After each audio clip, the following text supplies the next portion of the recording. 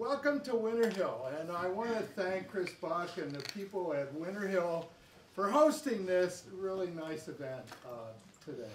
It's really helpful to have this special kind of event at a wonderful place like this. So we're really thankful that they opened it up.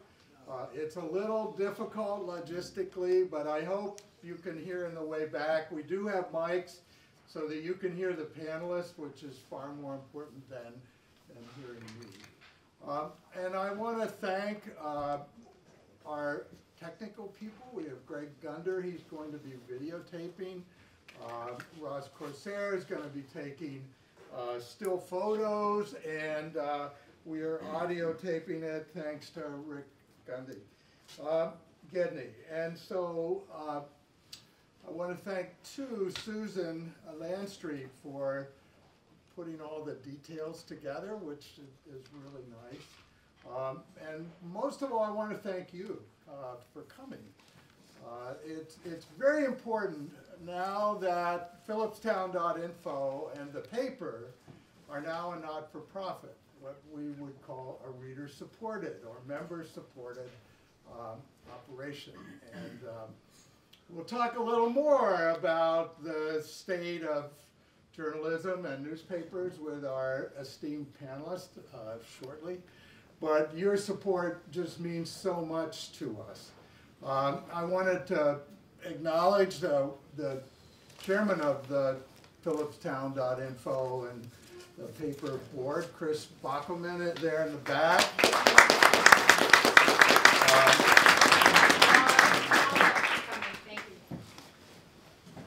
And importantly, she got one of our panelists here. And other board members here are Fred Osborne, Ralph Arditi, and Irv. Flynn? No, I was looking to find him first to make sure that he was here. I'd like to introduce the panelists. What we're going to try to do today is, as I say, get into the subject of the future of journalism in a way, but do it in a personal way, and do it through the lens of what many would consider the world's flagship newspaper, the New York Times. And we are just so lucky to have these award-winning former journalists with us here in Winter Hill. We're going to ask them to share their personal experiences, a little bit from the past, a lot from the present, and then kind of have fun with the future. And we'll open it up then to the floor. So that's kind of how we're going to do it. The biographies of these three amazing gentlemen could go on and on and on. I've just tried to consolidate it down to a few notes so you'll have some sense of who they are and why it's just such a great treat to have them here. To my far left is Stewart Elliot, a long time advertising columnist of the New York Times, and often bringing levity and light to this sometimes overly serious subject of hidden persuaders and so on. Stewart is a product of the Medill School of Journalism. He has both his bachelor's and his master's from there. I got my start in advertising in Chicago at the Leo Burnett Company, and I was telling Stewart I was lucky to teach a course at the Northwestern Downtown program on consumer psychology, which was great. Stewart's written not only for the New York Times, but for USA Today, Advertising Age, the Detroit Free Press, the Times Union, He's also a television star. He's not limited to a single medium. He appears live a lot on panels and speeches and so on, but he's been on Nightline, he's been on 2020, and he has a blog, and he's now doing an email letter for the New York Times called In Advertising. And so he also has co-hosted with Robert Osborne on the Turner Classic Movies, discussions about movies about advertising and business and marketing. And Stewart's going to go first, but I want to introduce next to Stewart. I think most of you in the room need no introduction to Andy Revkin. He's not only famous in the world of environment and journalism, but he's famous here in Garrison and Cold Spring. Partly because he's a songwriter and musician and just all around good neighbor to everybody. Andy right now is a senior fellow at Pace University, but he's been a mainstay in the field of the environment. One of the early environmental writers, reporters. He has his biology degree from Brown and his master's from Columbia School of Journalism, as does our third panelist, Floyd Norris. And I don't want Stewart to feel we're ganging up on him, but I happen to be teaching at the Columbia Business School, so it's sort of Columbia, Columbia, Columbia, and then the Big Ten. And then the other guy. But he'll hold up. Andy's published books on the Amazon, rainforest, global warming, the Arctic. He did one of the early coverage actually in the Arctic, on the Arctic, and Arctic ice. He's been a senior editor at Discover, a writer for the LA Times, a writer for Science Digest, and of course the New York Times, and he's had a Guggenheim Fellowship. So Andy, thanks for being on the panel. Stewart, welcome to Garrison as a visitor. And our third panelist is Floyd Norris. Floyd divides his time between here and that small town south of here on the water. He has been at the Times for 26 years. He has been the chief financial correspondent and an assistant business editor. He has had a column, The High and Low Finance, and Off the Charts. Previously was the trader columnist at Barron's, and he worked for the Associated Press and UPI. Floyd was a fellow at Columbia, and he also got his MBA from Columbia, which is why he's the business writer and writes on economics and finance. And he was given the Loeb Award from UCLA, and he's been given awards from the Society of American Business Editors and Writers and the New York Financial Writers Association. So they're all prominent, highly awarded, and just brilliant people. And what we thought we would do is start out a little bit talking about the past, and most importantly, their personal past with journalism and the New York Times.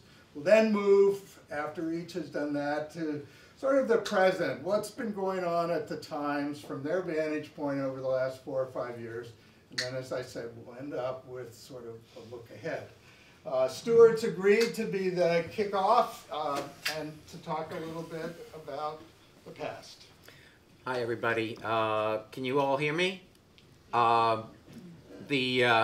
My career has been entirely in journalism. I started what seems to be like 15 minutes ago, but I looked at the calendar. It was over 40 years ago. My first job out of the Medill School of Journalism was at a paper in Rochester, New York, no longer in existence, called the Times Union. As you will find if you spend your career in journalism these days, that increasingly you will be telling people about places you used to work that there aren't places there anymore.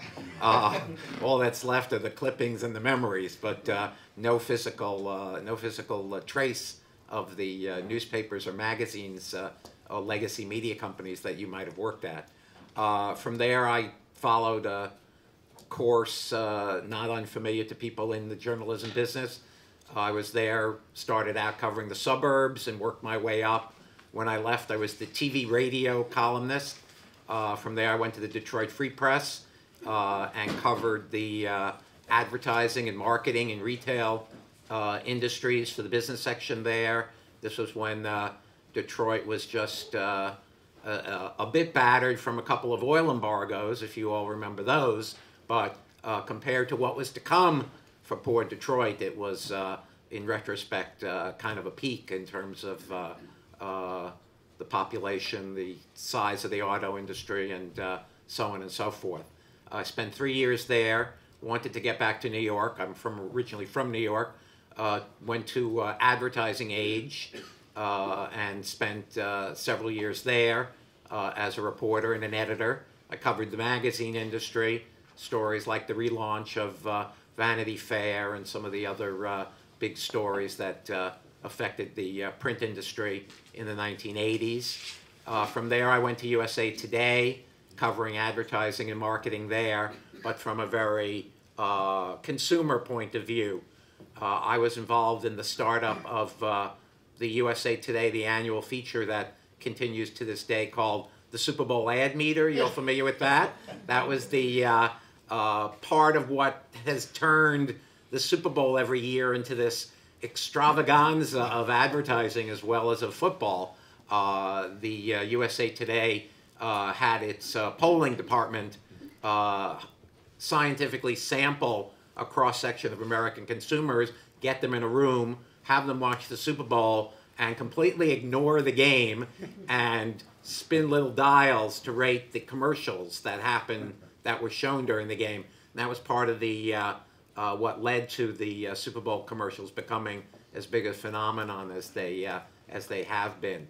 I was at USA Today for 3 years, and then I was recruited for the New York Times, where I joined in 1991 to take over the advertising column, which ran in the business section of the paper Monday through Friday. The column had started in 1935 and had gone through a succession of writers and reporters, most notably a gentleman named Phil Doherty, who had handled it for 22 years. I was there from 1991 until this past December, when I was among the august group of people, including Floyd, who left en masse as part of a buyout offer that we were offered. During the course of my time at the Times, and I guess we'll get into this, in addition to writing the advertising column for the print edition, I also started writing for the website when original content started going up online. I also wrote a weekly email newsletter called In Advertising that went out as an email newsletter product, and then also wound up on the website. Contributed to the Media Decoder blog online when the New York Times had a strategy of doing a lot of blogs on different vertical subjects. Wrote for that, and also at one point was delivering a daily advertising report on WQXR radio when the New York Times owned WQXR. And as I said, I was at the Times until 3 months ago, packed up my boxes and left, and here I am, so thank you. Great, Stewart, thanks. Andy, you want to? Sure. Can you guys in the back, do you want to see? I'll stand up just so you can see me. All right. Now your wife can see you? She moved to the front. Yeah, so I came to the New York Times 4 years after I came to Garrison, which was I came up here from Brooklyn in 1991. I cut my teeth in journalism in the early 80s onward, in magazines. So I kind of had this reverse trajectory. I started out in the most leisurely form of journalism, where you kind of got to go somewhere, interview a bunch of people about something, and actually think, and then turn that into an article that had a beginning, a middle, and an end. Had structure, and then and I wrote. I already had written a couple of books by the time I came to the New York Times, and that was the reverse order. But I needed a job. I'd gone through a divorce and other things, and so in the mid '90s, I was living up here, and someone at the Times found my resume I had submitted it a year or so earlier. Suzanne Daly found my resume, and she set the interview thing in motion, and I started here in 1995, April of 1995, covering the region. There hadn't been a regional environmental beat, but Mike Weinrip and he was the deputy metro editor for regional coverage, came up with the idea of looking at the environment around New York City, around the whole region as a beat. And I started out in '95 writing a lot about the water supply for New York City, and which was also for parts of Westchester. Big questions about balancing development around the reservoirs with the need. The EPA was threatening the city with an order to have to spend $6 or $10 billion building a filtration plant. And it was a fantastic microcosm of this bigger story I've been writing about for decades, which is how do we manage a finite planet with the fewest regrets, even as we advance our economy. In New York City, we started working with the communities around the reservoirs to say, well, let's cut the pollution at the source, and then we don't have to worry about sticking a big filter on the end of the pipe. And it was a very innovative project. And that New York City plan for the water supply under Pataki at that time had become a model that cities like Rio and Brazil now are looking at too. So it was one of the archetypal questions of the environment was being hashed out right here. And I wrote about the Hudson River and PCBs, and I have two different pictures of me on the Hudson River with a sturgeon. One was 1996 or so with a baby sturgeon, and I was a baby reporter. And then several years ago, I was out again with a crew netting mature Atlantic sturgeon on the river for the blog that I write for the New York Times. And the fish was 7 feet long. And it's just an amazing, again, you look around here, there's so many great stories. So I grew up, my first Times experience was writing about the region. And then by 2000, I was back to writing about things I had been writing about in the magazine world, global warming, global issues, along with the big bad things. Anything that happened that was big and bad and complicated and involved science or technology, I was thrown into that too. And the first one like that was 1996, the crash of Flight 800 off of Long Island. As Lisa, my wife, knows, we were courting and decided to get married right around the time that Flight 800 crashed. My life was hijacked. That was the first time anyone who's worked for the Times in a reportorial mode knows that your life is vulnerable to being hijacked at any moment. It's like being a firefighter or anyone else when the buzzer buzzes. And so there was jokes when I was living at the Sheraton, Smithtown Sheraton, where the NTSB and the FBI and everybody were all camped out there. Was it a terrorism attack? Was it a mechanical failure? And there was the press officer for the NTSB, the safety board. She was joking, hey, why don't you just have your wedding out here? We didn't end up. But you kind of, we had it right here. The Times is more than just a job. It's like it's really a part of your life. And even if you're married to the Times, you know that. So then came this interesting period. I was in the newsroom in 1999 when there was this big celebration of, we passed $1 billion in advertising revenue that year. And they were handing out, do you remember, they had this $1 billion candy bar that printed up, that was when money was so flush that you could kind of create props. Like they were handing out, I think, there's a candy bar called the $1 million candy bar. They were handing out $1 billion candy bars. And it was like, hey, look at us, And then, of course, a year or two later, they built this building. And then, of course, well, we'll talk more about what happened after that. so we all lived through this amazing juncture where, and then I remember some speech Sulzberger gave about, we don't know yet if this is a secular change or a blip, in terms of like the curve of the stuff that Stewart wrote about, ad revenue going like this after that $1 billion. We figured that one out, though. Yeah, the $1 billion. Yeah, right. It was a real change. And then I went to the North Pole, as you heard, in 2003, and that was my moment that was a moment for me to really understand the value of web communication as well as writing for the printed story. If I had been there 10 years earlier, I would have gone there with a pencil and a pad and maybe a camera, and I would have done a lot of reporting, and I would have come back to the newsroom and then filed a piece because there was no way to do it. But I filed stories and photos from the sea ice at the North Pole, and there was a very enterprising editor at that time on the desk. I can't remember her name. She said, "Hey, let's do a reader forum. Like, you're on the North Pole sea ice, Andy, with these scientists. Let's put a note on the homepage of the paper." This is 2003. It's a while ago. Saying, Andrew Revkin's on the sea ice at the North Pole. You have questions? You send in questions. And I was doing a live chat with readers. And that's what got me convinced that my job had really fundamentally changed. It was no longer to go out and report a story. It was to report the process of reporting the story, too. In other words, to sort of lift the veil a little bit. The veil is going to be lifted anyway, so why not kind of make that part of what you do? And then the blog grew out of that. I went back to the Arctic 2 more times. Each time I filed not just stories, but video, slideshows, you name it. And 2007, I started .earth as a news project, and I kept with it. When I took my buyout in 2009, I was in the class of 2009, leaving the paper. But I keep doing the blog now. I moved to the opinion side of the paper in 2010. So even as I'm teaching at Pace University, now I still write almost every day for the Times, and a piece that just is up right now on the future of salamanders. They're poised to be invaded by a fungus that's already devastated European salamanders. It's coming here if the government doesn't do something about it. So I'm still, every day I'm inquiring about the same questions. I'm just doing it only on the website most of the time. And it's always an adventure, not knowing what's going to come next. So that's kind of a thumbnail for me. Great, Andy. And speaking of local environment and issues and politics, we're happy to have Sandy Califf here in the front row, a representative in Albany. That's great. Floyd, can you tell your story? Yeah, Andy, listening to you talk, and you talked about, which I had not been aware of, the efforts to control water pollution at the source. I mean, this is government doing something right. With a gun to its head. Well, because of money. we're let's not be too critical.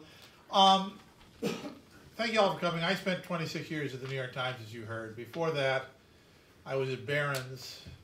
And before that, I was a political journalist who eventually became a Senate press secretary and got completely sick of politics and had to find something else to do and chose business. Went back to school, got an MBA, and I've loved it. At Barron's, I was a stock market columnist. And hearing Andy talk about the glory days and the candy bar, on Wall Street, there is a common saying that if the company is building a new headquarters, short it. And I knew that. I even joked about it. Did I sell my Time stock? I did not. Neither did I. Neither did I. So, so much for judgment. Hear no evil, see no evil. No, nothing. The Times has been through many changes. The current, since the glorious day of 99, 2000, when they were just minting money and spending it in wonderful ways, at least if you got to spend it, there's been a lot of effort to figure out how to handle this. And I think they're making some progress now. And I'll discuss, if you want, a little later about what they are doing and what they've tried and not been as successful at. In journalism, it is now standard to talk about it as, this incredible reversal and failure. But there is a sense in which that's not true. The New York Times is today read by more people than ever before. It is read by orders of magnitude more than read it 20 years ago. And what we have to do is find a way to monetize that. And I think we're going to find that out. Charging for electronics, the tradition started that you didn't charge for electronic, for what was then on the web and then other things. It was a stupid tradition. The web must always be free, people would say, and I'd say, well, do you want to work for free? Eventually, we are charging We're going to have to charge more. The strategies they're pursuing now, I think, they tried to have a number of little products. And some of them succeeded. I'm told the cooking app is a wonderful success. I wouldn't know anything about that. Some of them were not very successful.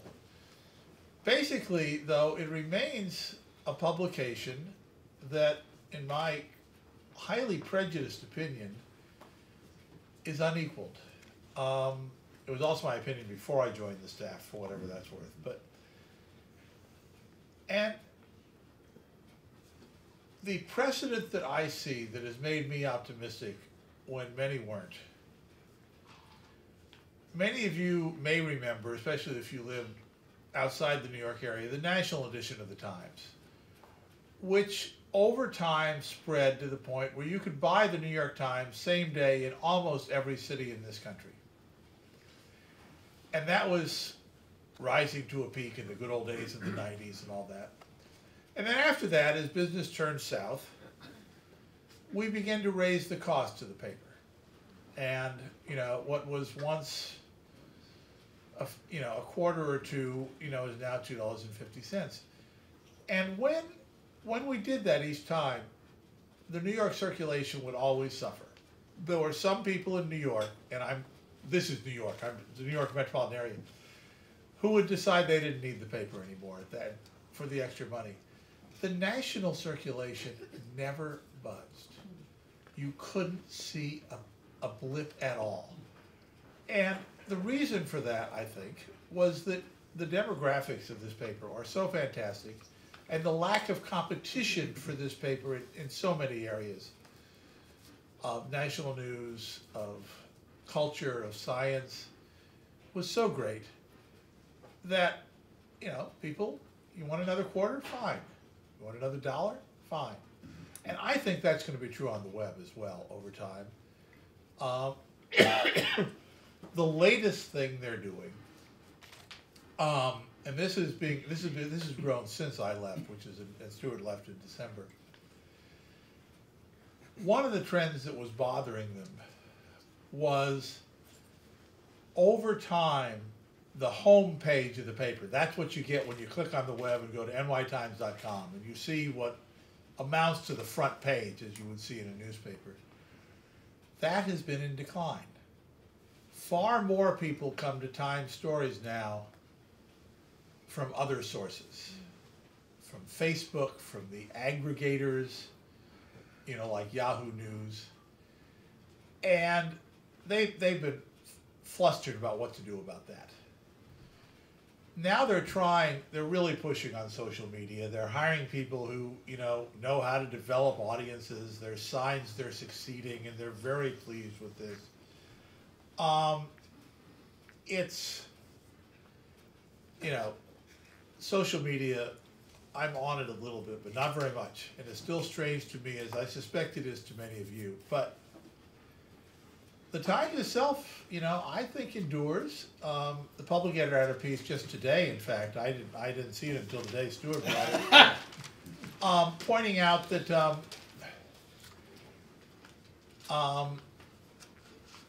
forecasting that the print edition will be here for a long time, and I think it will. There's a lot of people who love it. It's become a very expensive thing, and that doesn't. And the circulation is declining. There's no question about that. Last number I saw was 600,000 copies a day. This is down from over 900,000 not that long ago. Sunday paper circulation seems to be holding up quite well, which is an interesting phenomenon. Anyway, I think there's a bright future of it. We have a situation where we have more demand for what we do than ever. What we are struggling to do is to find a way to monetize that demand. Sometimes people don't monetize demand. During my lifetime, I don't think there is any industry that existed when I was born and has grown more during my lifetime than airlines. And over that entire period, the airline industry has basically broken even. So demand is not the only thing in the world, but I think we'll find a way to monetize it. We have a great advantage over the record industry, which, as you know, has been devastated. And that advantage is that records last longer. This week's top 40, and I couldn't tell you a single song on it, but this week's top 40 is not very different from last week's top 40. And some songs on it have probably been there for a couple of months. Today's newspaper is completely different from yesterday's. It's a lot harder to steal all that if you want to keep up. You got to keep doing it so much more frequently. And again, the people who most value it tend to be people with money. So I think that, I think there's a good future. I mean, that's my pitch for why you should buy Time stock, but you probably should ignore that part.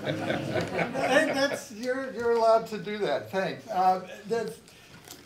Floyd's starting to get into a little why we thought this would be a great idea to have this panel. Because as you're very aware, and he just pointed out, in the United States in particular, the newspaper industry is under duress. It's not in the bulk of the world under duress, but it is in the United States, and local newspapers as well as national. The local newspapers are under duress in part because the business model of local advertising and classified has been usurped by Craigslist and eBay and Google and on and on and on, and just about anybody who wants to set up their own website and do local advertising. And so one of the reasons we thought to put this panel together was to explore this through the eyes of a really great paper that is struggling with it. The national papers in the United States have gotten into trouble more due to not so much the loss of advertising, although that's part of it, but more because they became over-leveraged with using debt to expand or take over other forms of reporting, entertainment, and information.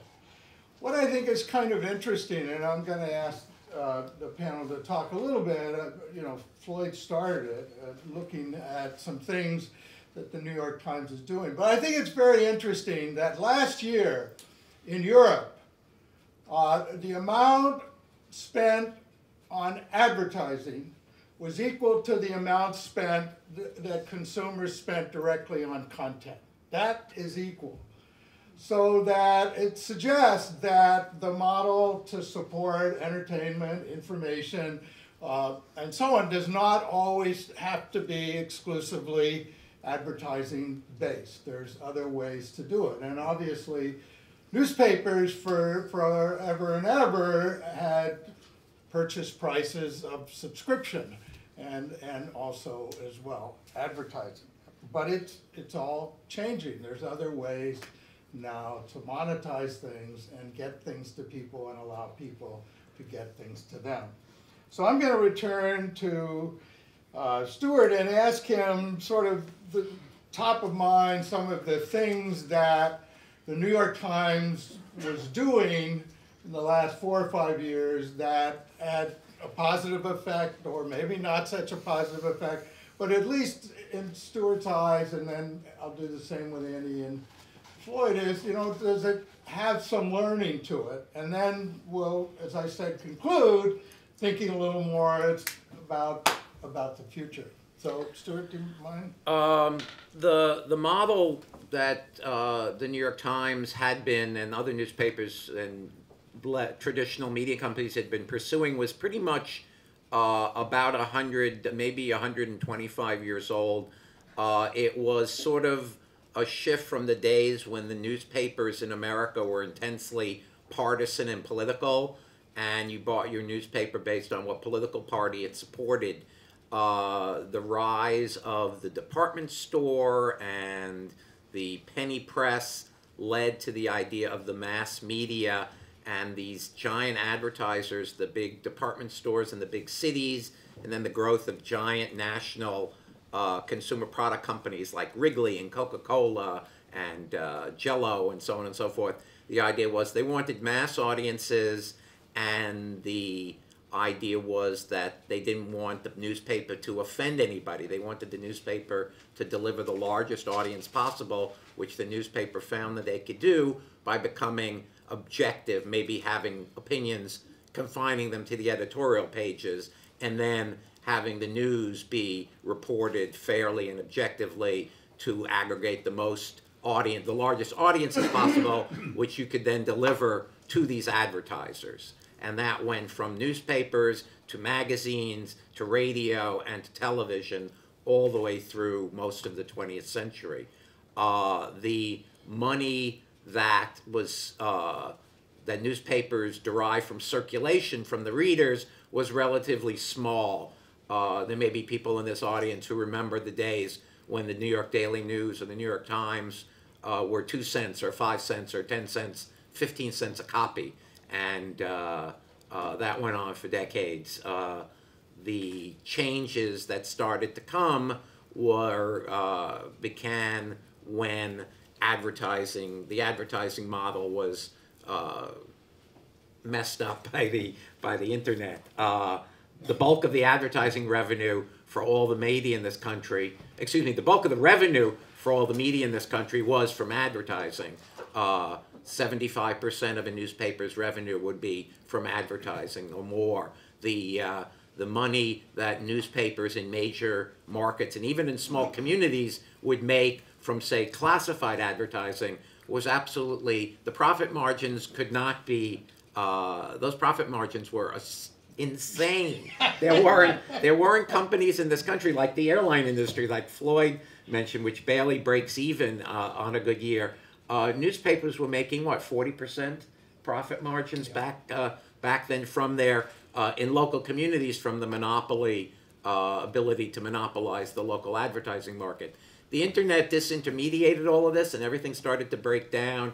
Now the model has shifted to trying to get the bulk of the the bulk of the revenue for legacy media companies from the reader, from the subscriber. As Floyd mentioned, the New York Times started charging for online content for the website. So did a number of other newspapers. 2 or 3 years ago, the New York Times passed a milestone. The majority of revenue for the New York Times now comes from you, the reader, and not from the advertiser. Part of that has to do with the slow motion collapse of print advertising, which has been, those of you who see the print edition of Sunday paper, the main section wasn't that many years ago where the main section would be a big fat thing, and then at Christmas time there would be 2 and 3 sections of the main section. Today's paper, I think the main section was maybe 24 pages, and I've seen it less. I think there was a Sunday not long ago where the Sunday Style section, with all of its fashion advertising, actually exceeded the size of the main news section of the Sunday paper. So you're having that problem with advertising in print. It's now started to affect some of the newspapers online, some of the print media online. The banner ad, which at the beginning of 10 years ago was 20 years ago, was a novelty. People would click on them. They had some utility or some value. They're pretty much worthless now. They don't get any advertising revenue from banner ads is negligible. Media companies have to come up with new and different ways to get advertising revenue online. A lot of the video, if you watch video online now, you'll see in most cases there's a commercial that runs before the video, what's called pre-roll. It's a commercial you can't avoid or ignore, usually. Sometimes you can skip it, but a lot of times you can't. That's an effort for these media companies to try to raise revenue online, which at one point seemed like it was going to be a great new source of revenue, and now has become challenged. So the New York Times, I guess some of these new products are not only charging for the content on the website, not only continuing to raise the prices of print subscriptions and the price per copy of the newspaper, but also trying to charge for some of these apps and some of the other things that the New York Times and these other newspapers are trying to offer readers online. Great, Andy? So, I still, I've now been associated with the Times, even now, through the time since I left, I still write on a contract for 20 years. So it's 2/3 of my journalism career, but I still feel like a newcomer, like I'm observing it. When I go into the newsroom, I feel like I'm observing something as well as being a participant. And one of the things that I've seen that's really fascinating is, reflects what we're talking about here. One of the things that got missed in the coverage of the buyout, this most recent buyout, was that the staff of the Times, the news staff of the Times, is as big as it's ever been. It's Well, just the total staff. news staff as well. It's 1,300 people. The news staff now is defined to well, include this a lot is of people Yeah, that there we go, Stewart there we doesn't go. think are news But staff. but that's what I'm talking about. Yeah. The news. This is why I still teach young kids and still can say there's jobs for you. The news staff is people who are editing video. It's people who are creating infographics. It's people who know social media and can get eyeballs onto stories. I was in the newsroom with my students from Pace University it was election night several years ago, and it was the first time I saw this. There was a pod at the Times. Pods are those like clusters. That was all people tracking social media and tweeting out Times content in ways that would be sticky, that would be out there and catching hold. What are people searching for right now? And so what I was saying a minute ago, there's still, from what that article wrote, the Times coverage said there were 1,300 people in the newsroom, but they're mostly not reporters. They're now people creating all these other things. And I was in the Times another time. There's a section where they do training. And there were all these, sort of hipster Brooklynite, Beaconite kind of kids with black rimmed glasses and devices. And although actually it's funny, these young digital natives always have some kind of cool like pad. Oh yeah. That it's at any rate, what it's becoming less is an authored report than a mediated filter of what is happening around the world. The thing that's going away from the newspaper is the word news. You're not gonna. The Times will not sustain itself economically by chasing news, because we all know what's going on right now. You know it through some device, through some feed, whether it's the New York Times or the Guardian or CBS's website or CNN. You don't really know that anymore, and that's never going to be monetized to my mind. What you will monetize is a portal that whether you're tracking finance or climate change debate or whatever, that's got an overarching sense of authority. And the model that I've talked about before is the old reporter was really somewhat stenographic. You've probably heard about this idea that we're, covering the White House or whatever. But now it's more like being, as I say, it's like being a mountain guide after an avalanche. The reporter of the 21st century and the medium of the 21st century that will thrive will be some place where in a complicated information environment, you can go to get some sense of what's actually going on. And if you can create that aura, you'll get people paying for that privilege of having that. If you're thinking you're going to be chasing the news, forget about it. It's to me that's not sustainable. And I've been as a blogger too, I'm always caught between what do I write about? Because it's 24/7. It's like running up an accelerating down escalator, being battered by 3 or 4 fire hoses. That's the modern, and that's not sustainable. So I'm trying to be more analytical myself, and I think the Times will. And this, keep in mind that the News Weekly magazines went through this evolution years ago, and now of course they're all going away. So I don't know. They went from being a news weekly to being much more analytical. Time magazine was writing these big features about what to think about fat, or now fat is good, fat is bad. It's still a very tough environment, but you will not thrive in this environment financially chasing news anymore. To my mind, and I would be happy to have that disputed. Well, I think I'd like to dispute it a little bit. I think that news remains vital. This is, the news that you're getting, that everyone is getting, punched at them on their phones if you've signed up for the right things, is coming from somewhere. And it is coming from a relative handful of media that are still trying to cover news. And that obviously includes the New York Times, it includes the Wall Street Journal, it includes a few of the, a number of other publications, it includes CNN, but not that many. when Stewart was mentioning the way American journalism had trended toward not offending, trying to be objective, we want everyone to read it. That was true of every little paper, the vast majority of newspapers in the country. Most cities have become newspaper monopolies. One newspaper had all the business, or virtually all the business. That was never true in Britain, and that was an interesting development. Today, there are quite a few daily newspapers in London which you can buy the same day virtually throughout the British Isles. Some of them don't make it to far northern Scotland, but that really doesn't matter unless you live in far northern Scotland. But they're succeeding anyhow. Well, some of them are succeeding. They've never had news budgets like we did. They never spent money covering the news like we did. But the way those papers differentiated themselves was basically in two ways. One was on the tabloid versus quality front, which we have to some extent in New York. But the second was political.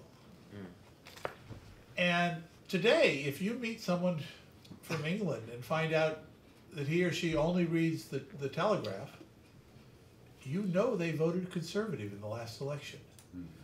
And if their neighbor only reads the Guardian, you know they voted Labor. That's all you need to know.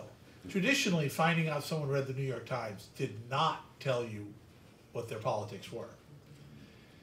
Murdoch, who of course thrived and prospered in British journalism long before, long before he invaded America, and discovered he was an American citizen. Murdoch understood this, I think, before most of us did. When he started Fox News, he chose the right. And then he added slogans like fair and balanced, which was wonderfully cynical. But and I'm persuaded that if somebody else had seized the right before Murdoch did, he would have gone to the left. That's my belief. For the same reason that if you're starting a restaurant in a town with no fish restaurants, you might consider starting a fish restaurant. Not necessarily because you like fish, you think that might sell. So anyway, that's I think what has happened to journalism in this country. Murdoch is trying to turn the Wall Street Journal into an alternative to the Times, which much more, they used to be principally financial coverage. They're much more now. And he's trying to develop a system where when you find out somebody reads the Wall Street Journal, you know they're conservatives. When they read the New York Times, you know they're liberals. We haven't gotten there completely yet. We're on that course to some extent. Anyway, that's all. I think that the other thing about American newspapers is so many of them, the papers published by groups like Gannett, which has the local daily paper in the Hudson Valley, came to see themselves as advertising delivery vehicles. News was something they had to fill the holes with, and should do so at the lowest possible cost. And it used to be, I mean, if you lived in Detroit, where the Free Press circulated, if you wanted world and national news, the Free Press was probably where you got it, or there was another competitor, another newspaper there, the Detroit News, one of them. But of course now, if you live in Detroit and you want world and national news, there's no particular reason to look at the Detroit paper or its website. You can access the New York Times or the Washington Post or the Guardian or whatever just as easily, and the chances are they know more about it. So that's been devastating to metro papers. They should have a monopoly. They should have good coverage of their state. Many of them don't. And of course, they're stuck with lots of little localities, none of which they traditionally covered well. Then you come down to the level where the paper is at, Philipstown.info. There is a community to cover. There's a local government to cover. And I think there's a business opportunity there, because this is information that a small number of people care about, but they really care. And so I think that's, and there's not likely to be a lot of other alternative sources. In this town, of course, as you all know, we now have two alternative sources. which is very unusual in America. And I'm fascinated by how that will play out, but that's another story. Speaking of which, Kevin Foley is here in the front row. Kevin is our editor of the paper and Philipstown.info, and so thanks for giving him some advice, Floyd. Can I just? You mentioned one thing. sure. I want to give you an example that I'm sure a lot of you paid attention to this past winter. There's a huge entrepreneurial prospect that the internet has created. How many of you track Hudson Valley weather, either on Facebook or their website? How many? Just raise your hands a little higher. That's pretty good. And Hudson Valley weather was created by like one or two meteorologists who found a way to build a successful model online. They also do commercial forecasting for commercial customers. Yeah, they have thousands of followers, and they filled a niche that's really important at the regional, local scale that I paid attention to religiously all winter, and I'm sure will, the hurricane season as well. So it's an interesting moment. Okay, well, we're going to transition quickly now into the future, even though they've hinted just a little bit. But we're talking about essentially disruption that's occurred. One of the things that's really interesting to me is, for example, that the new owner of the Washington Post was the founder of Amazon, which disrupted retail.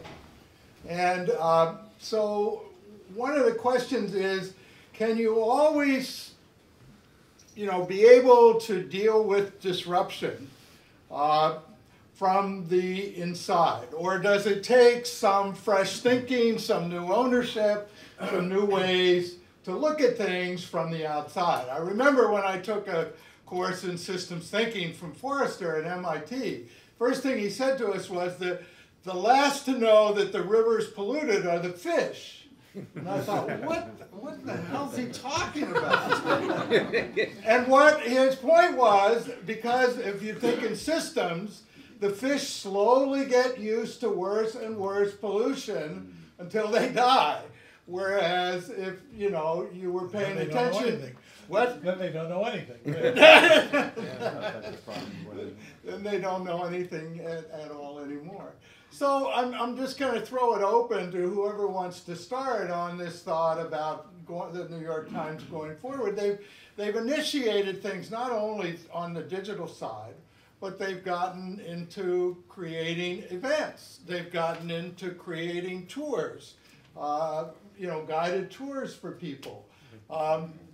And as Andy said, he's part of the new product, creating the blog and more video.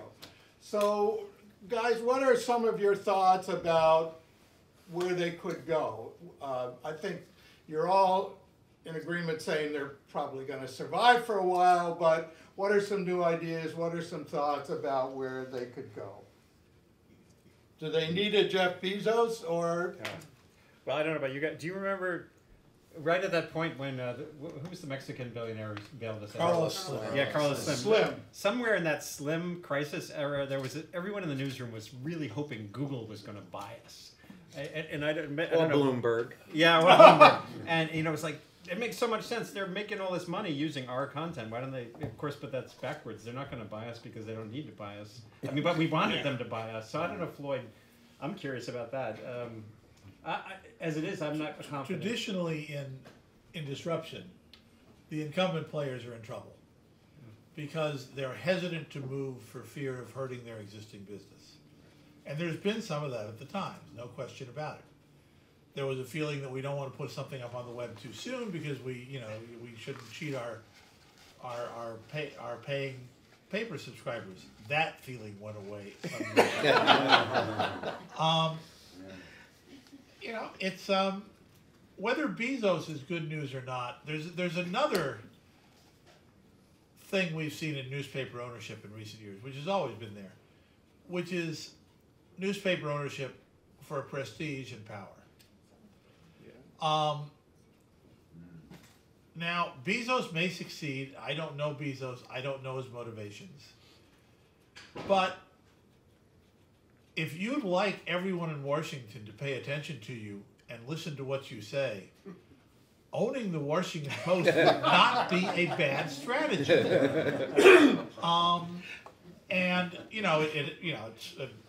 course, there's financial issues there too.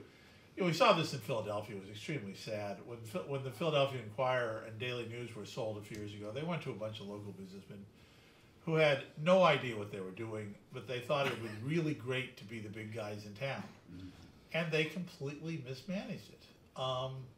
In a very challenging environment. I mean,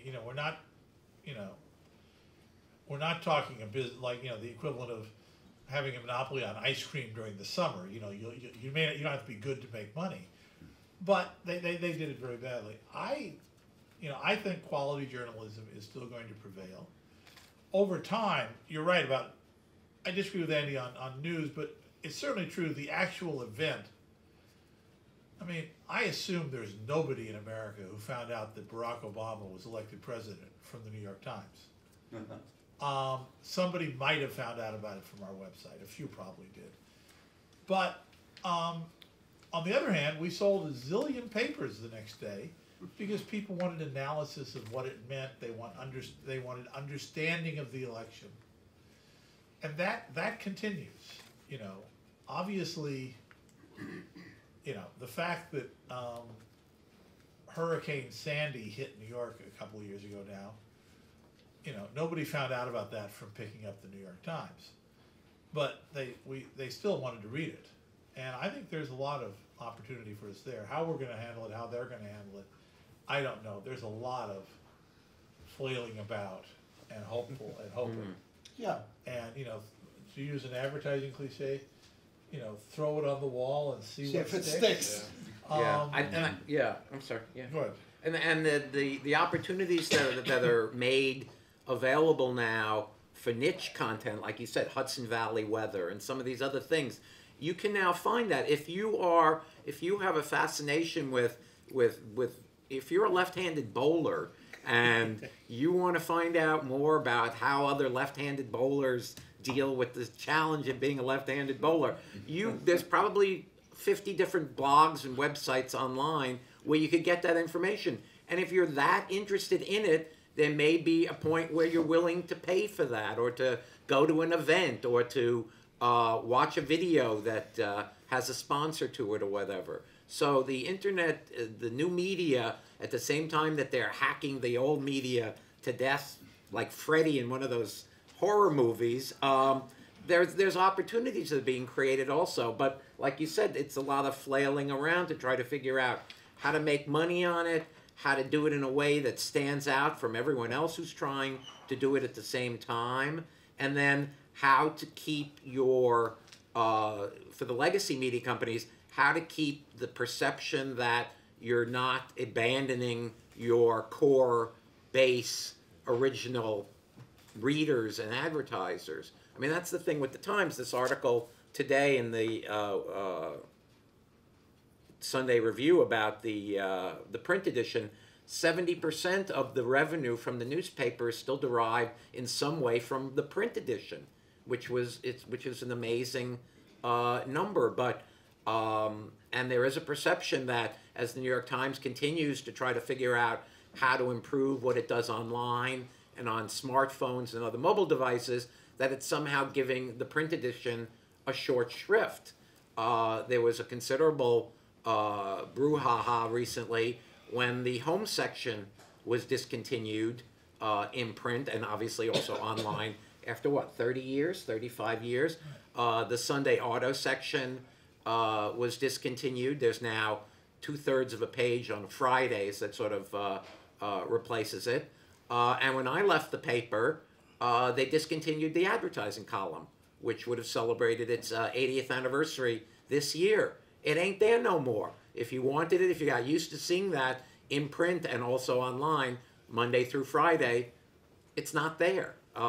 So you're beginning to get into issues now where choices are being made in terms of where to focus resources, scarcer resources. And as you bring in these younger people who are skilled in video production and audience development, that may mean that people like Floyd and myself and some other folks who left, who had expertise built up over many years in certain coverage areas, those areas won't be covered or won't be covered as much or the same or the maybe same as way. well, or Or- as well. Wow. Yeah.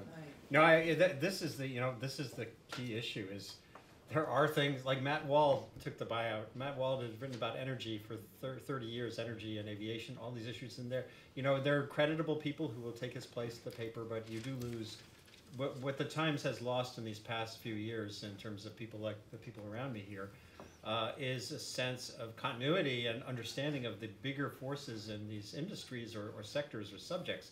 And that is an issue that I am not confident that the Times has the capacity to internally innovate at the rate you would need to sustain. Well, I could see it. I think the budget is going to keep going down. I used to think, I had a discussion with Bill Keller in January 2009 at a dinner when they were creating the green desk.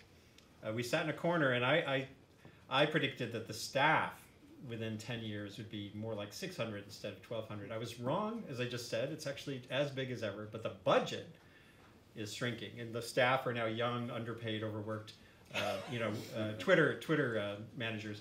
I see that trend continuing. There are certain core capacities at the Times that will be around for generations to come. Investigative reporting is going to be the core thing. Analytical expertise, and those will be the things that will sustain a business model, but it'll be much more like the New Yorker than the New York Times we know now. Everything else is going to get nibbled away, and not necessarily in a bad way. As I said, I don't go to the New York Times for my weather. The Times has resisted having weather coverage. They don't have anyone. I got an email from a senior editor at the Times during one of the big blizzards. Who's a good blogger that we could get here? And I gave them some names, and it's months later, and the Times has not created a weather blog. The Washington Post has a very good weather blog. Yeah. So that's going to continue. It's not. I'm not encouraged. I'm encouraged that the core capacity of the Times will not be degraded, but I'm not encouraged that the business of the Times will be sustained in a big way.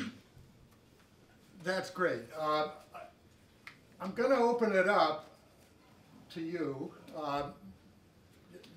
to take advantage of this great opportunity of these terrific people.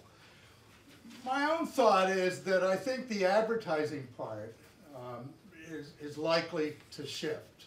I'm not predicting exactly how, but in my class at Columbia, I teach the students that marketing and advertising is a lot like watching third graders play soccer. Have you ever noticed? The ball goes over here, all the kids run over there. The ball goes over, they all run over here.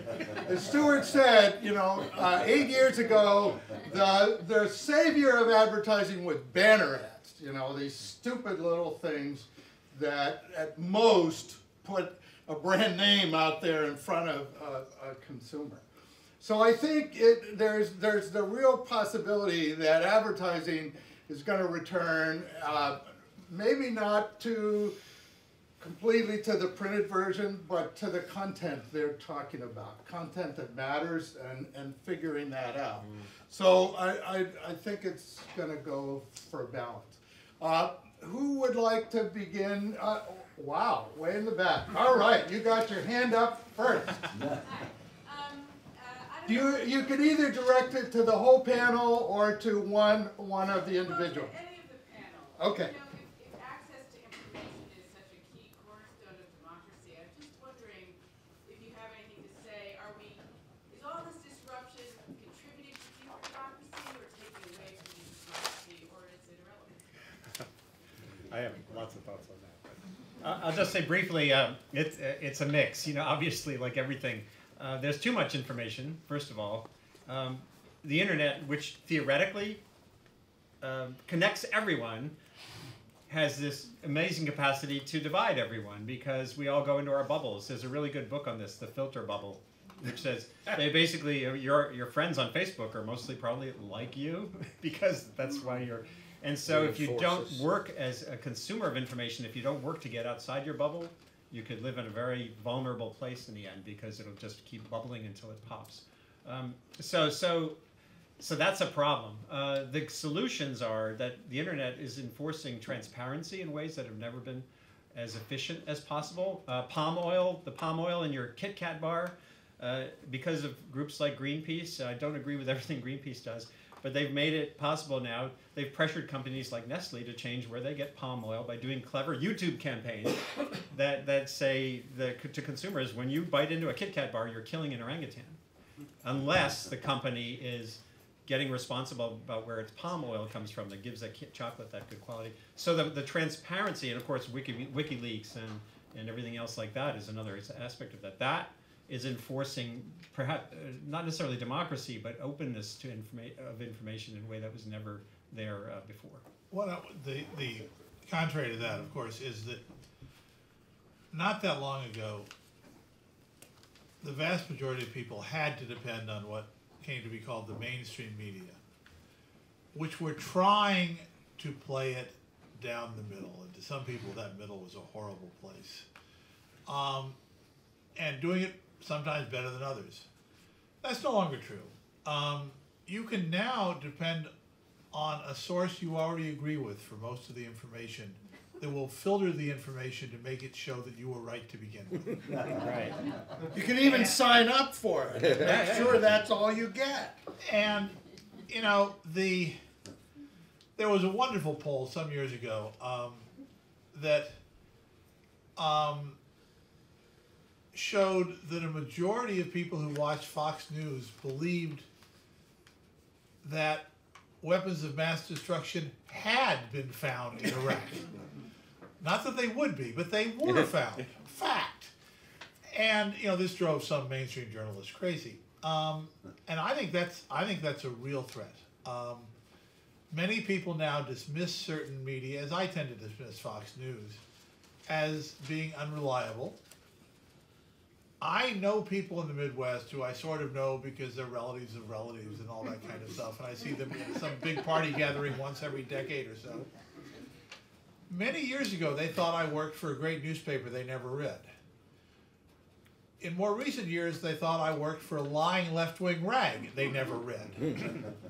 And, you know, I didn't change jobs during that period.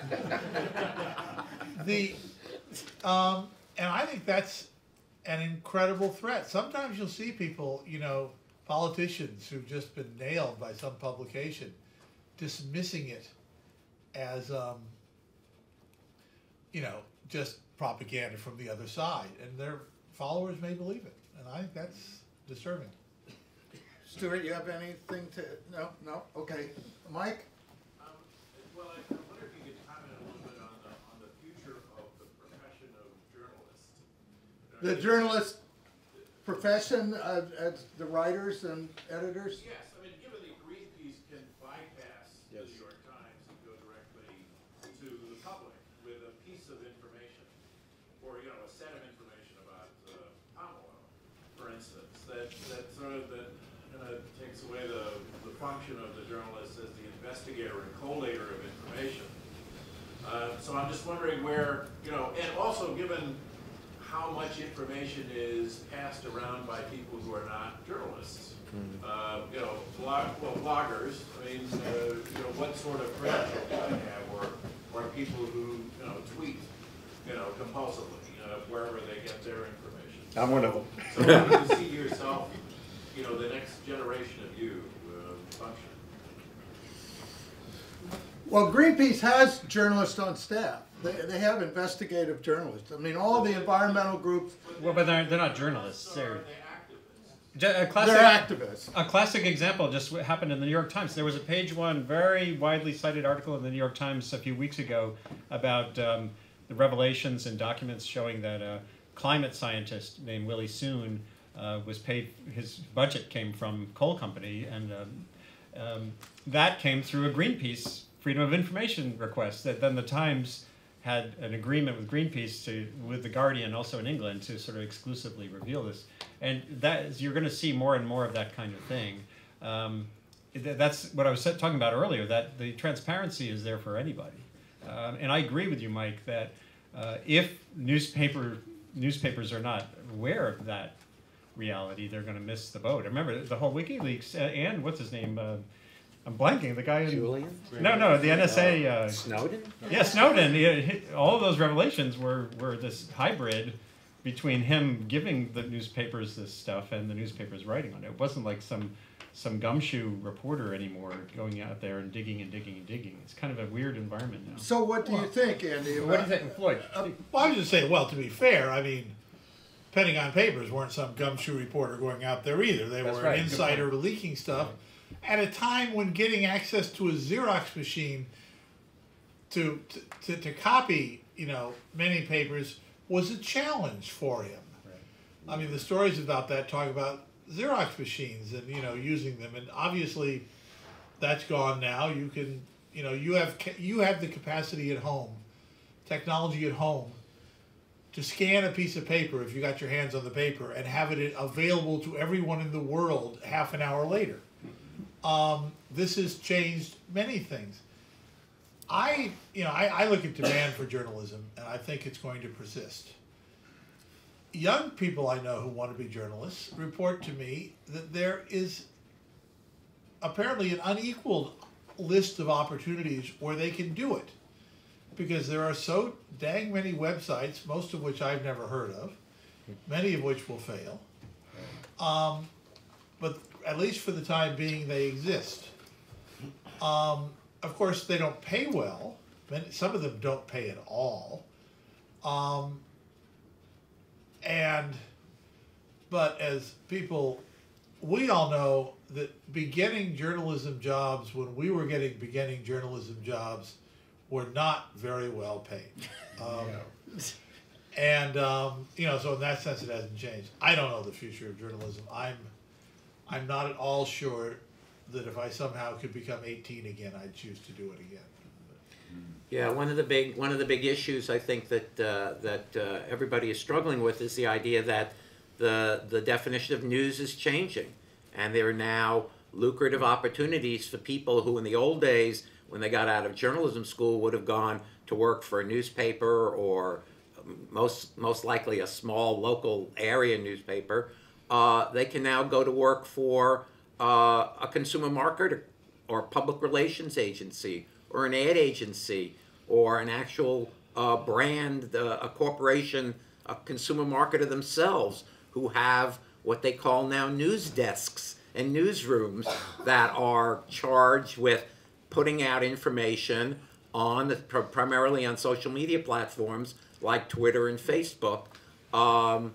And obviously a lot of that stuff is not, it's news in the sense that you didn't know it, but it has I didn't know that, but it has a slant and a point of view and a sponsor behind it. And that I think is that's become increasingly, because as Floyd said, it never, I mean, journalism was a calling more than a career, given some of the salaries that they used to pay and probably still pay to this day. So now the temptation is even more so to go to work for Satan or whatever, the man, or the was it church and state, to go to work for a state, I guess. So Robin? Well, doesn't that it sort of pave the way for what your role should be or the paper should be? When you talked about the paper to be the authority,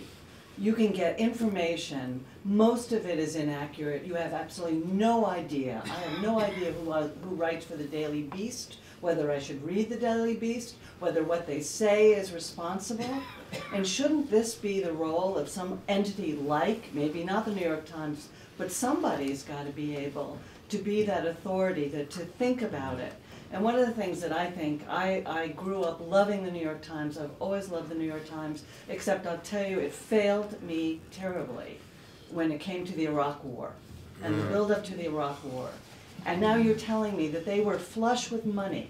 What went on there?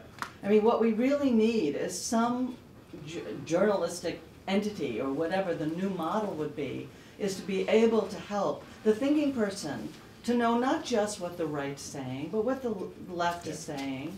And a thinking person may want to know both points of view, but at least to say, I'm getting those both points of view from some authoritative body. Well, there are innovations that are like this. So the Washington Post has a really good column, I think it's called Fact Check, where they hand out hand out Pinocchios, like they have a hit team.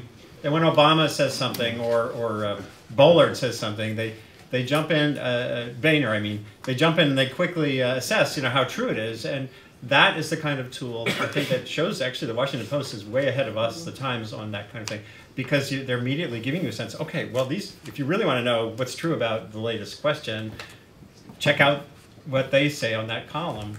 And so that's where the innovation can come from. That can make entities like the Times or the Washington Post trustworthy and a place you want to go when there's something that's contentious and out there. By the way, the other thing is, we're in an environment now, a media environment, where the entity is you, the readers. We have to change how we teach. One reason I'm in academia is I got understanding the media process enough to know, oh boy, do I really want to do this for the next 20 years, knowing that people just go out there and take the information they want about global warming or whatever. Stony Brook has a really good undergraduate course in news literacy. In other words, how to navigate this environment yourself as a consumer of news. The consumer of news has to do more work. The video someone just posted on Facebook of some wacky scene, with a cow and a cat, was it real? Snopes.com is this crowd-mediated thing that immediately tells you what's real or not in an image or something you've seen online. But if you don't know Snopes.com exists, you don't know that. So we have to teach the new generation of news consumers in the 21st century, especially kids I'm talking about grade school onward. They need to have some training in how to navigate this arena. Don't rely on some big entity to do it. Walter Cronkite isn't out there anymore to say that's the way it is. I give the speech all the time. And because that's what led us into the Iraq War. Everyone assumed, well, the New York Times is saying it, therefore it must be true. Yeah. That's the way it is. It's not always the case anymore. So in a complex environment, you need to have that crowd capacity to, including from the reader's end, what's real or not. And some people are suggesting that the sort of traditional parochialism that news media have be changed or rethought. The idea that if you're reading the New York Times, if you're on the New York Times website, the New York Times is the be-all and end-all of all sourcing and knowledge. There's some news media now are trying to do. They'll send you to another website. If they're doing an article on this subject, they will reference other websites. Oh, you might want to read this story on this website. You might want to read this blog post. It's related. Or here's an opinion that we have, but here's a different opinion on it. So somehow to take down the walls and make assume that if somebody is interested in a subject or a topic or something they want to learn more, assume that they trust them enough to go away, send them away to someplace else, and they might appreciate that and come back to you with a more respect for you, respecting their intellect. But now so much of this stuff is unverifiable, and people just want to read what they already believe. They just want their opinion reinforced. It makes it challenging. So you need just to reinforce what Stewart just said. I did a study a year ago with Peter Senge at MIT, looking at the sources of trust on the internet, and the number one indicator was openness. The willingness to open up, put it all out there, allow you to ask questions, link with other sources, and the second was the brand's name. So, when you say, Robin, that you began to lose some trust in the brand name, that's a danger signal for anyone in the media and in the news business. Yes, Elizabeth? I have a question with regard to the paper, our local second paper. And that is, I'm wondering how many free local papers you think there are in the United States, and who pays for them? Is it more the advertising? I was wondering, even like AM New York and the Metro, who pays for that free newspaper that now, if you're on the subway in the morning, everybody's sort of looking at?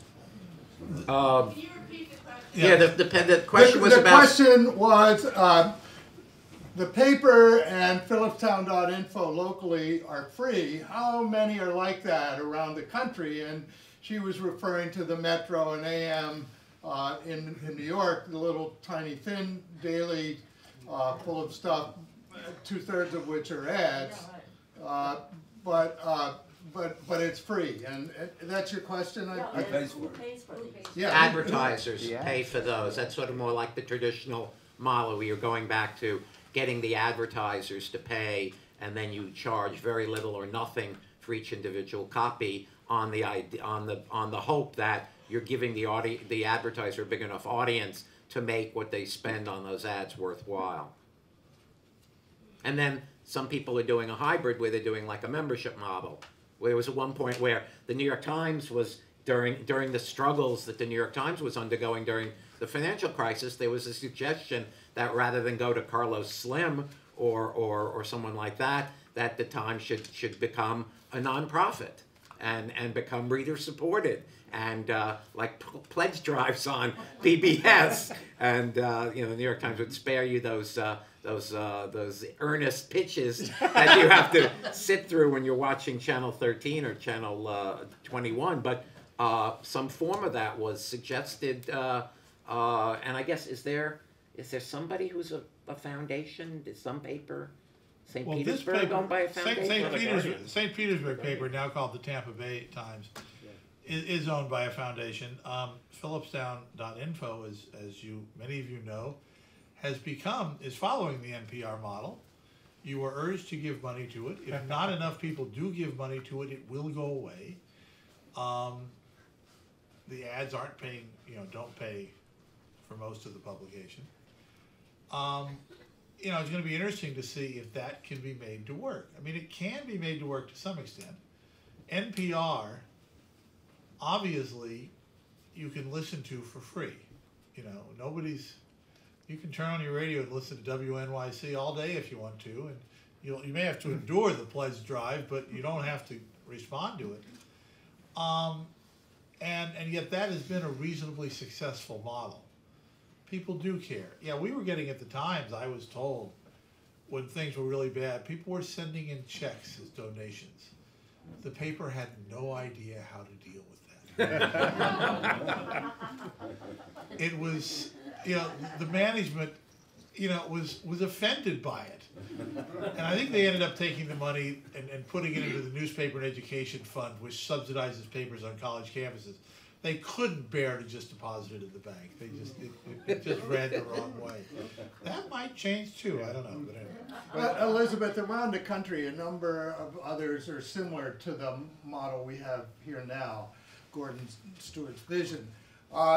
They're often primarily supported by some kind of foundation like Floyd was talking to, and a little bit by advertising, but again, most of it is reader or members supported. Right, because even when you think of NPR, they do have those week drives, but during the regular broadcast, they'll say, with their own voice, a voice from their station, but something about a foundation or so-and-so is given money. So they really are advertisements, and sometimes they'll say things that I think is probably a lot cheaper than a paid advertisement because everybody's listening. But I was just wondering here what maybe we could do. And so you think it's more private support than that would work here. Well, there's also now the very popular model online, which is called crowdsourcing, where you go, you ask the people, the 7 billion people of the world to or Kickstarter. You ask the 7 billion people of the world to help you record your album or send you and your class on the trip to the North Pole to measure the effects of global climate change on polar bears, or asking people to you have your child that's suffering from a rare disease and needs an operation and you want the money, or to any innumerable causes or commercial enterprises, and this fundraising, this fundraising model by asking the crowd to help is proving successful in many cases. So it probably won't be long before we see legitimate news organizations with their holding out the tin cup online and asking for crowdsourced funding. We have time for one more question, and then we have refreshments will be in the back room. You'll have a chance to pigeonhole these terrific guys. Yes.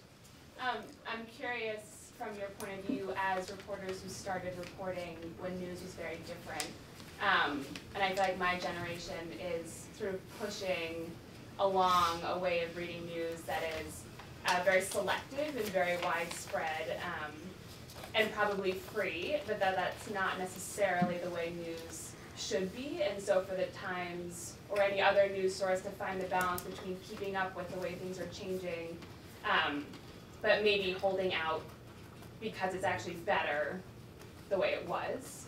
Does that make sense? We're going through an epic. Yeah. Well, the question was about how this is Ava, who's a very young news consumer, maybe the youngest news consumer in the room, and I think that's true. So us who started, and I brought an artifact, like for those who haven't seen it. Millions on eBay. So what do we think about how this is going to play out? And it's going to be ugly, and it's going to be complicated, and very, as Floyd says, I don't think anyone can predict the consequences. We're at a moment that's very Gutenberg-like in the sense of, and that was when someone owned knowledge. It was owned, and then the printing press made it so much more available, and then mass production, mass media made it so much more available. It was no longer monetizable. And the professor, I learned about the professor standing at the lectern. He owned the information, and all the students were writing down. That's all going away. By the way, academia is going through the same epic transition. Oh, it's even Campuses, worse. how do you support the $50,000 a year sales price when my son got his job in the movie business by learning something on YouTube, how to use a certain piece of software? Yeah, the mass MOCA, the mass online free courses. Turned academia. So no one knows the answer to your question. It's an uncomfortable situation for those of us who grew up in the 20th century. What is, change comes in big doses, and then it goes a long time with little change. I went to college on the typewriter my mother went to college on. If I suggested to my son he should have a 5-year-old laptop at college, I'm sure there would have been outrage.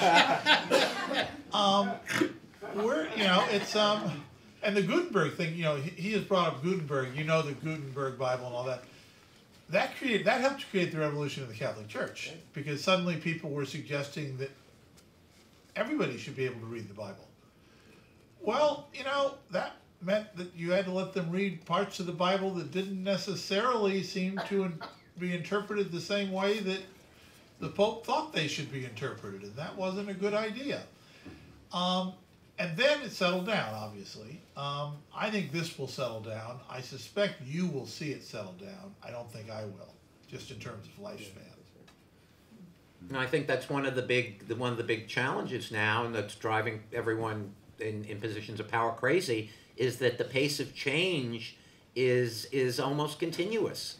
I mean, you have, like, for instance, something like Twitter or Facebook, which are relatively new, yet are being treated now by advertisers and marketers not that different from NBC News or Time Magazine or the New York Times or and they're asking for the same accountability. And they're asking do you work? And I think that there's more change out there, and this keeps knocking people off their perches, and sometimes that's good. But I think a lot of it is that just the amazing pace of it now. I mean, the idea that the traditional media companies were struggling, and they finally got online, and they finally got decent websites and so on and so forth. And then the devices came along, and now most of the traffic to the New York Times doesn't come from laptops or desktop. It comes from phones and other smart devices, which requires an entirely different way of presenting the content to all these people. And that, I think, is part of the challenge that makes it exciting, also makes it very terrifying. That I think that it just keeps happening, and these new devices and new technologies. The watches, the smart watches, the Apple Watch, is that going to be some massive change, or is it just going to be a fad? We don't know. We'll find out in a month when it comes out. But that possibly could potentially revolutionize everything we've been talking about. Wearable devices, if that catches on, that could be the next revolution. So it's a very exciting time, and It's a time that people are more open, people in positions of power are more open, I think, to listening to ideas that young people have and that outsiders have. The question, of course, is whether they're going to solve the problem. And the other thing is I don't think you guys would agree. There isn't a single media company out there or medium out there that is getting it, is successful, has jumped the hurdle, and has leaped over the fence and is doing it right, and has secured their future in this new world we live in. I don't think, could you point to anybody that you could say they got it, they get it, they did it, they're doing it? I'm not sure there's an it to get yet. Yeah, that's part of it. Yes, exactly. That's part of the problem, or the opportunity. I mean, as you were talking, it just occurred to me that when I was young, I don't think there were any major companies in this country, the places that were worth a lot, that had been created in the last couple of decades. And now many of the most valuable companies in the country have been created, in some cases in the last 10 years. Mm-hmm. And that's amazing. And, as I say, that will cool down eventually. It reminds me of the radio revolution in the 20s,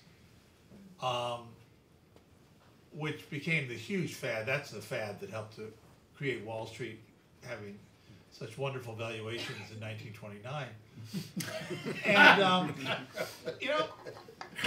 the forecasts then were absolutely accurate, but they were premature. The same was true in 1999 when we had the tech craze.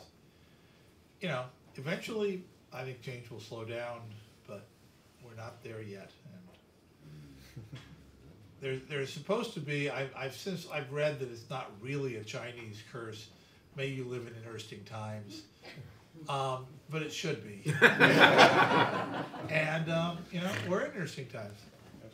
Thank you guys so much.